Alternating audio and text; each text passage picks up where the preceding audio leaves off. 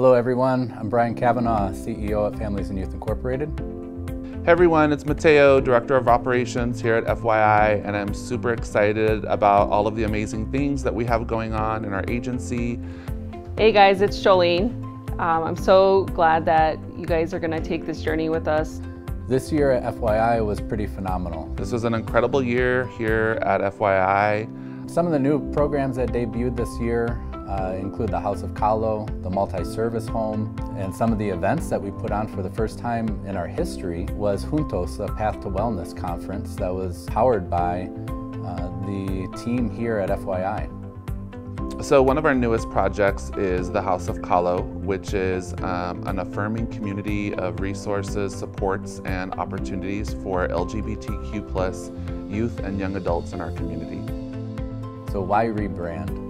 So the last rebrand that took place was in 1987. The agency was formerly known as CHINS, Children in Need of Supervision, and in 1987 that name changed to Families and Youth Incorporated.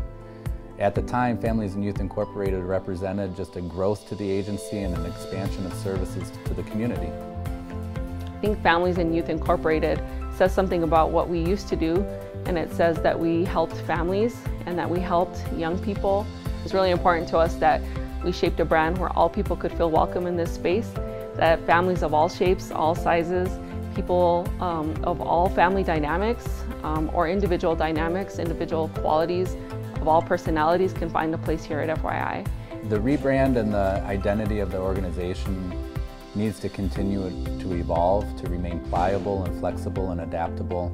I'm really proud of our team. I really hope that you'll take the time to come and get to know the new version of FYI Incorporated that you can trust, that you can rely on, but that also you can be excited about and that you can grow with us. And with that, we'd love to introduce you to our new brand. So without further ado, I introduce.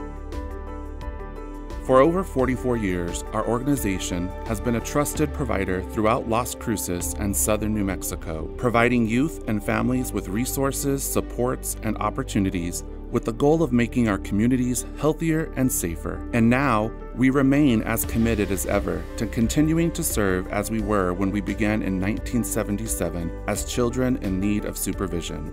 In 1987, we grew and developed into Families and Youth Incorporated.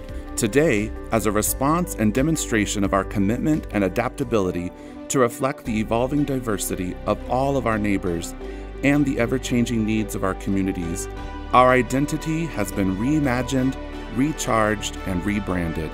We want to welcome all of you to rediscover who we are and how we can serve and support you as Families and Youth Innovations Plus.